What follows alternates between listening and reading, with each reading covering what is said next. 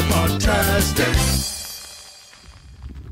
Good morning, MegaPodlings. It's Crazy Joe out for a walk. I haven't done one of these kind of videos in a long time, but the weather is beautiful and I'm walking regularly again. So if I sound a little out of breath, don't mind me. I am asthmatic.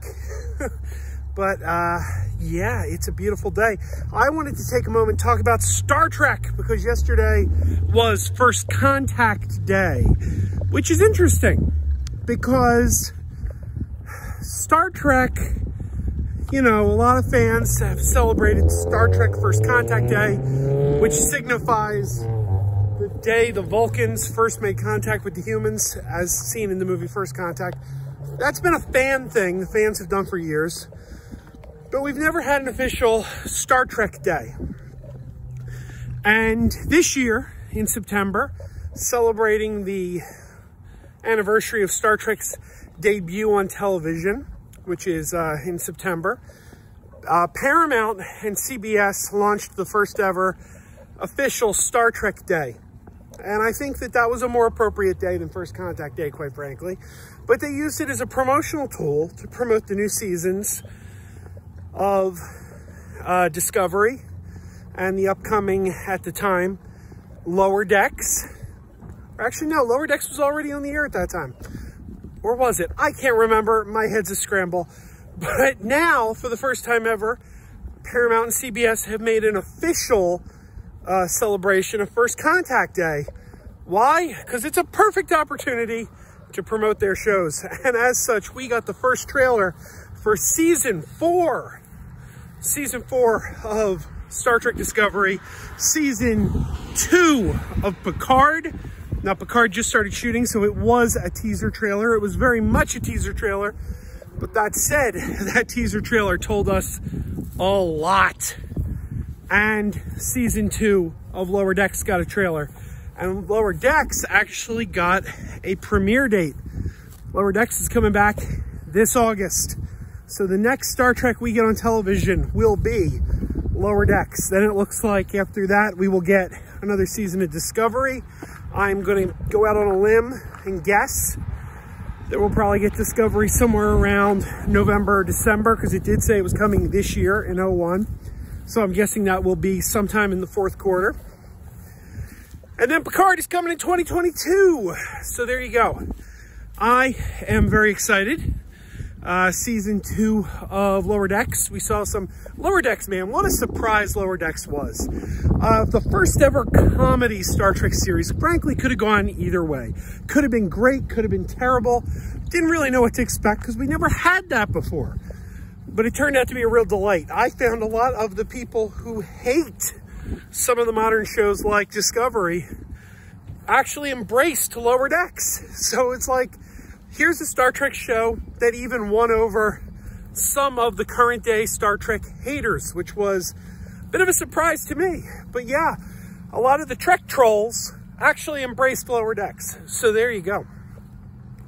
Lower Decks is not my favorite of the modern day Trek series. That would be Discovery. I think the flagship Trek series is still the best Trek series. But Lower Decks was a great surprise, and it was a lot of fun. And season 2 looks like it's going to be a lot of fun. Picking up where season 1 left off, Boimler is now a crew member under Riker on the Titan. So Jonathan Frakes will be back as Riker. And I'm sure at some point, Boimler will end up coming back to the Cerritos, because they're not going to keep the cast split up between 2 different ships. I don't think they will. But I saw one of my favorite aliens in the Lower Decks trailer. I always say my 2 favorite Star Trek aliens are the Gorn and the Megatu. And there was a Megatu in the trailer for Lower Decks Season 2. So that was really exciting. I'm very happy that we're going to be getting more Lower Decks in August. Wish it was sooner, frankly. Wish it was sooner. Then we got Discovery, trailer for season 4 of Discovery, my favorite of the modern day Trek shows, and my 3rd favorite Star Trek series overall. My favorite Star Trek series is Deep Space Nine. My 2nd favorite is the original series. And Discovery has more or less replaced Next Generation as my 3rd favorite. Next Generation is now my 4th favorite Star Trek series. because Discovery just has more consistently better writing than Next Generation does. But season 4, Burnham, Captain Michael Burnham, she's the captain now. And the first thing we notice in this trailer is they've got new uniforms. And my God, the new uniforms are beautiful. They just pop, man. They just pop. I thought the new uniforms they got at the end of season 3 were very good. They were gray. They could have used like a belt or something. They looked a little weird the way they hung. It was almost like Odo. In season 1 and 2 of Deep Space Nine, Odo didn't quite look right. Then they gave him a belt and he looked better. So it's like the uniforms look like they needed like a belt or something. But the uniforms we got in season 3, the gray uniforms, they weren't bad. But my God, the ones in season 4 are much better. They are colors, the you know, red, gold, blue, and they just pop. They look great to the eye. If I had one nitpick, and I know this is a minor nitpick coming from an old school Trek fan from the days before there was a Next Generation, I wish they would go back to making gold command, because red has been command since the time of the Next Generation. But go back to the original series, gold was command, and I'd like to see them bring that back, which sadly they are not doing. But again, that's a minor nitpick. So everything looks great for Star Trek Discovery season 4. I can't wait. But then the big news, the big bomb was dropped. Season 2 of Picard. We got a teaser trailer, and it was very much a teaser, mostly voiceover, because they did just start shooting season 2 of Picard. So all they had to show us was voiceover. And the big reveal, Q is coming back. John Delancey will be back as Q in season 2 of Picard. And I don't know how anyone can be a Trek fan and not geek out over that. I mean, from the day we heard Picard was coming back on his own show, I think we all secretly just kind of, maybe not so secretly, we just hoped. We hoped Q would come back. And it's going to happen. So, whereas I liked season 1 of Picard, but of all the modern day Trek shows, Picard has been my least favorite. There's nothing, well, for one thing, I don't like the profanity. The profanity felt very un-Star Trek. It didn't belong there. And I felt like it was there just to go, ooh, look how edgy we are. We're saying the F word. We're so edgy, you know? It's like, didn't really serve the story. It was gratuitous. So I didn't care for the profanity, but you know, the stories were good. So I could have looked past that. My main issue with season 1 of Picard was the pacing. Really strong premiere. Love the premiere. Great finale. Season finale of Picard was great. But in the middle, felt like it took them, like they were on episode 5 and they were still putting the crew together. And I'm like, wait a minute. You're halfway through the season and you're still putting your crew together. Come on, man. Let's get off on this mission. We shouldn't still be putting the team together on episode 5 out of 10. So that's my one complaint with season 1 of Picard, was the pacing. But season 2 of Picard now, with Q coming back, man, I am amped, and that might be the one I'm most excited for, which I didn't think I'd see coming. Now, we're not going to get Picard until 2022, because they shoot in California, which means that they got back to filming a little later than Discovery did. Discovery shooting in Canada, they were able to get back on set a little quicker. But that's okay. Quality is what matters. As long as it's good, I can wait for it. So there you go. I think if there's one complaint I have about season, or about Star Trek First Contact Day, it's that we didn't get a trailer for Strange New Worlds.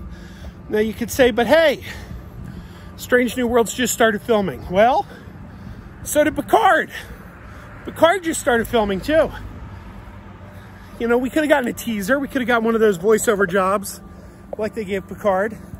Wish they gave us something for Strange New Worlds, but they didn't. They didn't. And it is what it is. But I'm very excited about Strange New Worlds. It's a good time. It's a good time to be a Star Trek fan. And I'm very happy that we're getting such good quality Star Trek right now. It's amazing. And man, bring on Lower Decks Season 2. And here's the other big news. Lower Decks has already been renewed for Season 3. So boom, you're getting a 3rd season of Lower Decks.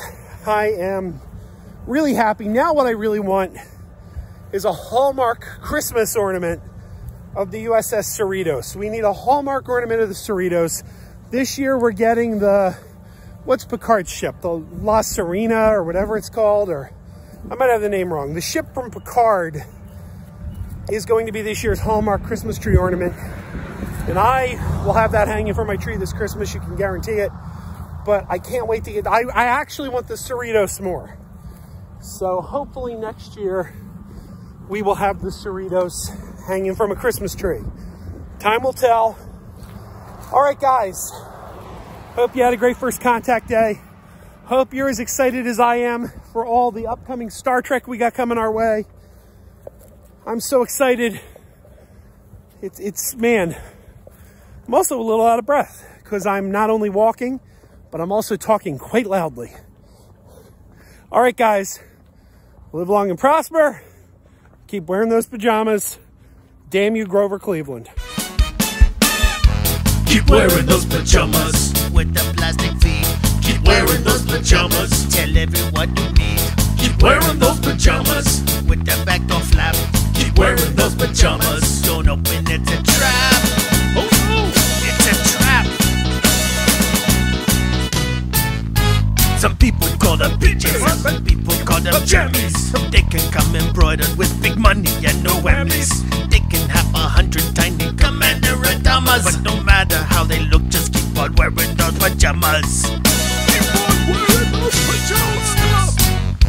Keep wearing those pajamas. And now we're having fun. Keep wearing those pajamas. And now the song is done.